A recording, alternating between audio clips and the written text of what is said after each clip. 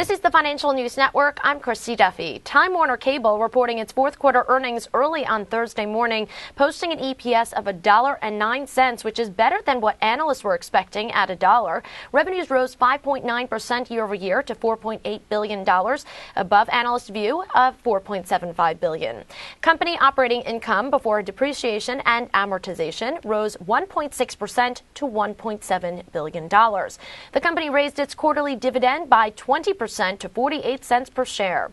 Fourth quarter high-speed data subscriber net adds were 94,000 and digital phone subscriber additions were 72,000.